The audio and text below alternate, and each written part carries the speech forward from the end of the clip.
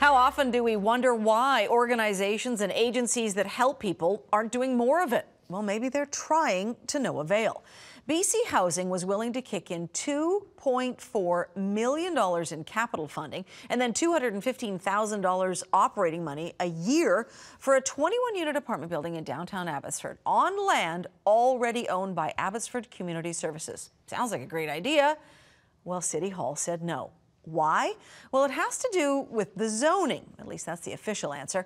We asked Mayor Bruce Banman to join us tonight, but he was in Victoria for the budget and is unavailable. Here's part of a news release that his office was sending out today. It says, Council is committed to finding the right solution for social housing in Abbotsford, but after hearing the public's voice and having time to reflect on the impact of these zoning changes, Council has decided this particular amendment was not appropriate for the neighbourhood at this time. And joining us now for more on this, Nadine Power, who's the operations manager for Abbotsford Community Services. Thanks for being here. Thank you. And she's brought along with her Rod Santiago, the executive director. Glad you could join us. Thank you.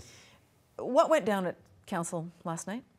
Well, we heard the public's voice, and what we heard over the several months now is thousands of people in the community who have galvanized and said that we care about the homeless and we want this to happen. The mayor also said that we heard directly from more than 90 people. We heard that proposed rezoning wasn't the right fit. This is an area that is zoned for businesses. It's really the downtown core of Abbotsford, is it not? It is, but that we've been in downtown core for over 45 years. You have your office building there, Our right? main buildings, programs and services. And this is where you were going to build this unit? Directly behind our main buildings, correct. So, I mean, it's like a no-brainer, slam dunk. You've got the land, you've got BC Housing on side. That's a bonus in and of itself, is it not? It absolutely. So, what happens now? As of now, the project is closed, the money is gone, we'll go to another community, and so it's done. Kaput, finished. 21 units, you were going to house 21 men. 20 men. 20 men. 20 men plus a caretaker on site. For 2 years, and then another 20 men after that, and another 20 men after that for 60 years. Right. The reality is the men will still be on the streets, and there will be no housing for them. Figure me this. How can they, with zoning, determine where people live? Well, the zone that we're talking about here was put in place in order to redevelop the historic downtown area. And it's done a good job. And we're part of that. We're part of that business community.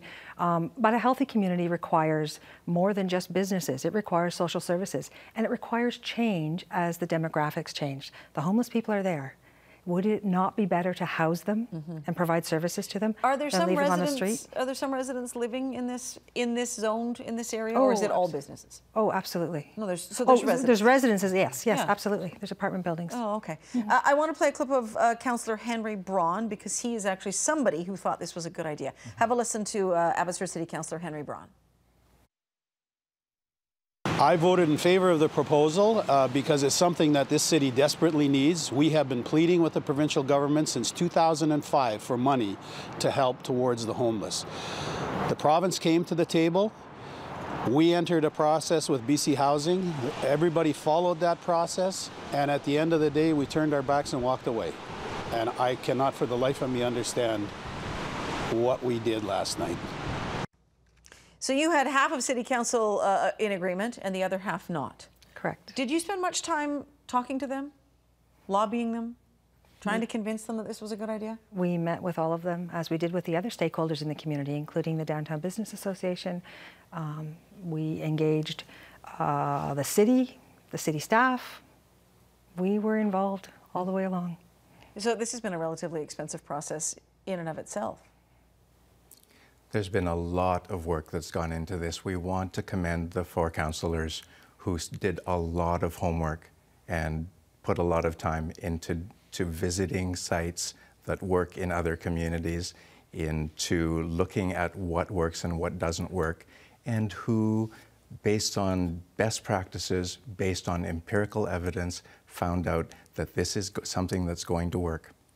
One of the organizations that really was not interested in having this facility built was the Abbotsford Downtown Business Association. Tina Stewart is the executive director. She's been relatively vocal about her thoughts on this facility in that core area. So have a listen to what she was saying today.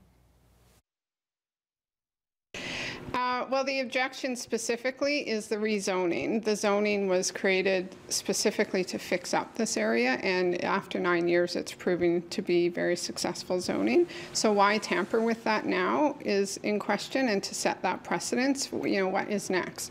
And we already have 15 facilities in this small area. We have way more than our share. This is a citywide issue. The homeless people that you see in the area now, those numbers have dramatically increased since this proposal was put on the table. So it sounds like there's a concern of if you build it, they will come, meaning you will draw more homeless people to Abbotsford. Supportive housing is happening all across this province very successfully. Why would this be any different? When you house someone and you give them services, you actually help them to become contributing members of society.